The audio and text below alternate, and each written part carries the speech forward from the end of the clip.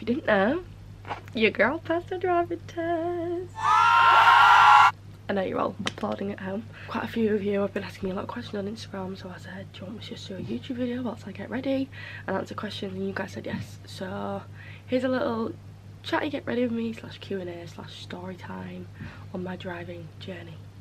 So let's go. So I have got a couple of questions, but I'm also just gonna, like, basically before I answer the questions, just tell you like my entire story of my driving. So I started learning a long time ago, but I took a break in last summer because I was going on holiday a lot, so I wasn't at home, so I literally couldn't take any lessons. I started my lessons in the end of February last year, so I was learning for if you add it all up, maybe about a year, but I took June, July and August off in 2022. That's how long I was learning for.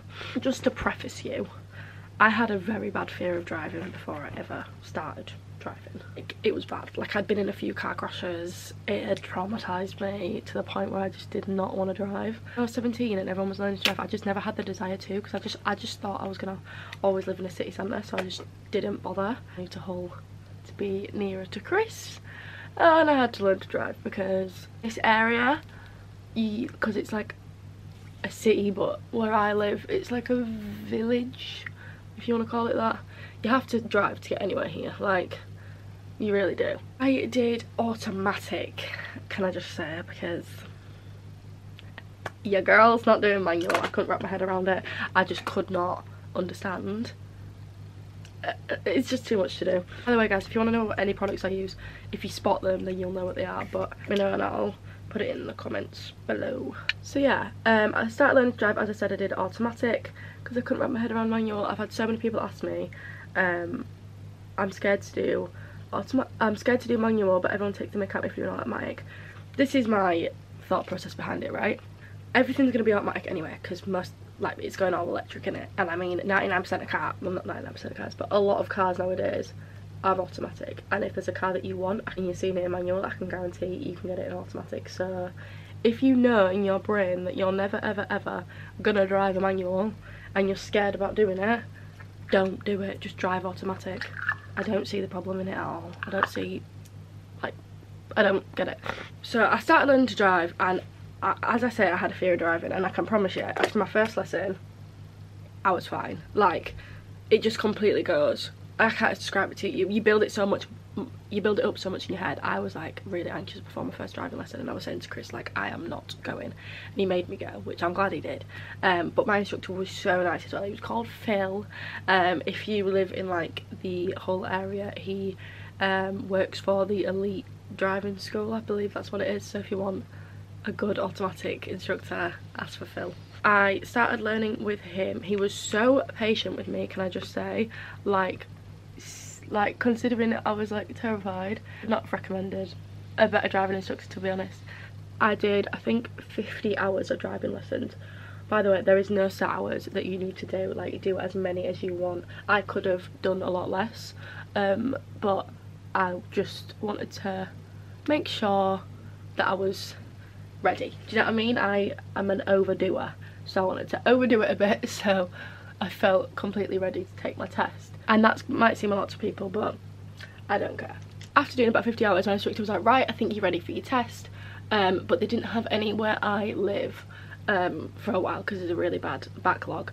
So I did mine in Bridlington, which is about 45 minutes to an hour from where I live. So it wasn't that bad. It was annoying coming, like, when you know the process. So my first test, I went and I failed. And I cried my eyes out for 4 days.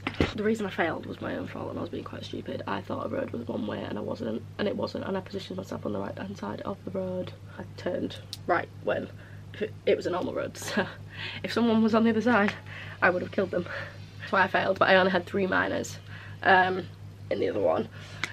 Then booked another one for a couple of weeks later, because my instructor has them all booked up. Most instructors do have tests like booked up in advance. So yeah, he already had some booked, thank goodness. So he booked me in, and I went to go take my, what was supposed to be my second test. I got there, and and we got an email as I got to the test centre which was an hour away from home, that said your test has been cancelled due to bad weather conditions. And I just did a driving lesson around Bridlington beforehand, and I'm looking around thinking the weather's fine. It was sunny. It was like, I don't know if you remember, but like a couple of weeks ago it was like a proper sunny spring day. It was like the first one we'd had. That was the day of that one, and I thought, right, whatever. So we had to go home. He booked me another one in for the week after. Then I got there and it was cancelled due to strikes. So I'd had 2 cancelled, and to be honest, I think it was a blessing in disguise, because I am an overthinker, and I am telling you now, I failed my first test because I was overthinking it and getting too anxious and way too nervous. Whereas I'd had 2 cancelled. I'd gone through the process of walking into the test centre twice and not being able to do my test. So this one, literally all my friends were like, why are you not like bothered? Why are you not talking about it? Because like I was talking about it loads on the first ones. And I was just like, I'm just not bothered. Like, I'd gone through the process, I'd gone through the motions too many times now to care, but not actually the motions of doing my test. Like, I'd gone through the motions of getting to the test centre, and that's what made me nervous, like actually walking in there. So I was just so over it, which is a blessing in disguise, because my nerves were just gone. Like, I had barely any nerves, which is very bizarre for me because I suffer really bad with anxiety, so it just made no sense. But yeah, it was just like all the nerves in the world that just escaped my body, because I just was so over the situation, and I was convinced it was going to get cancelled again. So I got to the test centre, and the examiner walked in, asked for my driver's licence, blah blah blah, took me out to the car, and she was like, hi, my name's Kirsty, and I was like, that's my sister's name. And like, we got on really well. She was just having a laugh with me, like talking to me at like the right times and things like that. Absolutely lovely, really calming, perfect instructor, perfect examiner that I would have wanted. She was quite young as well, whereas the first time I took my test and I failed, the woman was horrible, like actually horrible, like did not care. And when I failed, I got my test and she was like, unfortunately you have failed, and was like really harsh and rude. And I was like, I don't like you. Obviously I'm not gonna like someone that fails me, but you know what I mean. She was rude about it, and she wasn't very like pandering towards or like sympathetic, because obviously it's a heartbreaking thing when you fail. And she did not care. She did not care. Tell this examiner really cared, and my instructor told me afterwards actually that she used to be a driving instructor, so used to teach people, so that made sense, because like she knows what it's like for the students. So yeah, and then we got back to the test centre, and I wasn't expected to pass. I don't know why. I didn't do anything bad. I did make a few mistakes, but yeah, I wasn't expecting to pass. I just put in my head that I wasn't going to pass, so I just wasn't expected to.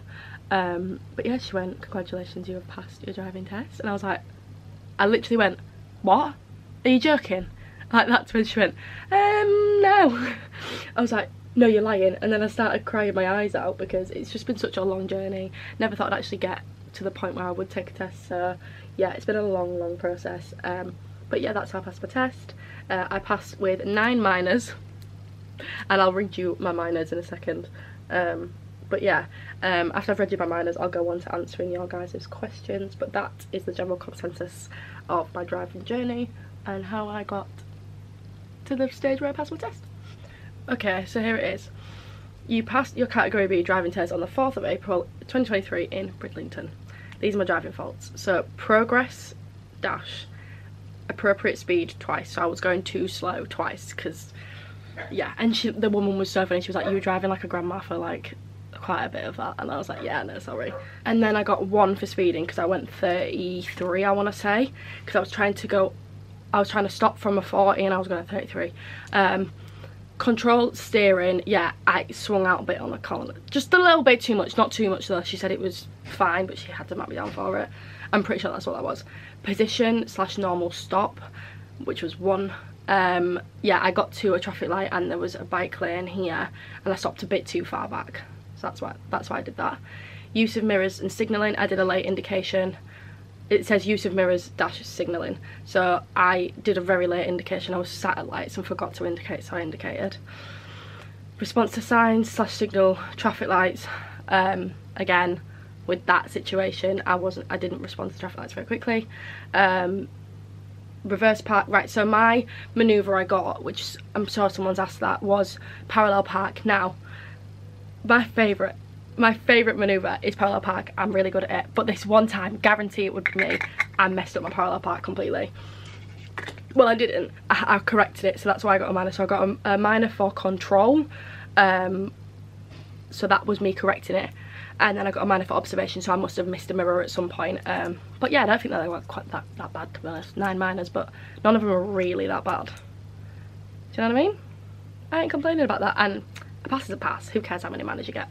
Minors weren't supposed to be there, they won't be there. So yeah, now I'm going to answer your guys' questions. I've just got this new blush, it's a Rare Beauty blush and I really want to try it, so that's what we're going to do. Someone asked how much is the test roughly. I'm pretty sure it's either £60 or £63, I can't remember, somewhere around there. But yeah, I got refunded for a few, like the 2 that got cancelled for mine. No, sorry, I got refunded for the one where they were on strike, but I didn't get refunded for the bad weather because that's not their fault. Even though it wasn't bad weather. Oh, this is pretty. But then overall, my lessons, so half of my lessons I got gifted from a company called Adrian Flux. They insure cars, they're very, very good. And you can insure yourself, like, this is not a sponsored video by the way, I'm just letting you know. You can insure yourself for like a small amount of time on your parents' cars and things like that. So yeah, they paid for half of my lessons and I paid for the rest. So I'm not too sure, but in my experience, automatic lessons are more expensive than normal ones. Than manual ones, sorry. So mine were, I think, £38 per lesson. But it depends where you go, who you go to, where you live and stuff. Like, it's all different prices everywhere, but a driving test everywhere is a standard, like 60, I think it's either 60 or £63, that's a standard. That blush is so pretty. I'm done. Selena Gomez, you slay it every time. Someone said, what did you do to help the nerves? Like I said, my test where I passed, I really wasn't that nervous because I'd been through the motions too many times already, so I just didn't even like react really. But in the first one I took some calms medication tablet things that you can literally get from like Sainsbury's for your anxiety. However, do not get the ones with alcohol in them because obviously you can't drive when you're intoxicated, so don't do that. Eat a banana, that's a slow release of energy. I did eat a banana on the day of the test that I passed. And stay hydrated 100%. But yeah, just breathe. I know it's a really big thing, I do get that, and it is very intense and a very big deal, but you've just got to, do you know what I mean? It's not like you can't do it again. You can do it as many times as you want. I would recommend not telling that many people though, because the first time I took my test I told literally everyone I know, and that put a lot of pressure on me. But the test that the test that I passed, I didn't tell any of my family when it was. I told Chris and Chris's family because I'm living with them, and 3 of my friends, and that was it. So I didn't tell nearly as many people, so I felt a lot less under pressure. And also, do not try and get a car before you pass, because it puts so much more pressure on you, because you will really want the car, so then you put a lot more pressure on yourself. So I didn't bother, I waited till afterwards. Someone also asked what car have you got. I've got an Audi A3 S-Line Black Edition. That's what I've got. It's taken a while to get used to the actual car because obviously it's completely different to your instructor's car. That's one thing I'll say. Your car will feel a lot different to your instructor's car, because obviously it's a different car. But just take time. Take time. I'm still learning. I'm still processing that car. Someone said, how many faults did you get? I got 9. Test in Bridlington. Which route did you take? I can't even describe to you. My first one, I took a route through, like, this is a seaside town, so I took it through the seaside, which wasn't that bad to be fair, but it was a good time of day to do it, so it wasn't that bad. But my route the second time was just through a bunch of houses, so it was actually alright. It was really quiet. Oh, I'm on low battery, you are kidding me. No. So I just went for this work off camera because it was about to die, so I'm just going to answer a few questions and hope the camera doesn't die. So give me a second. Someone said, did you pass your theory first time? Yes, I did, and I passed it on the pass mark on the multiple choice, and then I passed the hazard perception. I think about, I don't even know what my score was, but yeah, I passed first time. Was Bridlington a good place to do it? Yes, I found it a lot easier to drive in Bridlington than I did in Hull because the drivers are nicer and it's just nice and quiet roads. Someone said, what time what number did you pass, or what time did you pass. I passed second time. Best drivers pass second time. And yeah, that's pretty much the consensus of the questions. I've got a few more, but my camera's gonna die, unfortunately. I feel like I covered quite a lot in the video, so yeah. If you want to see any other videos like this, let me know. I want some suggestions in the comments if you don't mind, guys. And make sure you subscribe and try to be a lot more active on here. So yeah, I'll see you in the next video. Bye.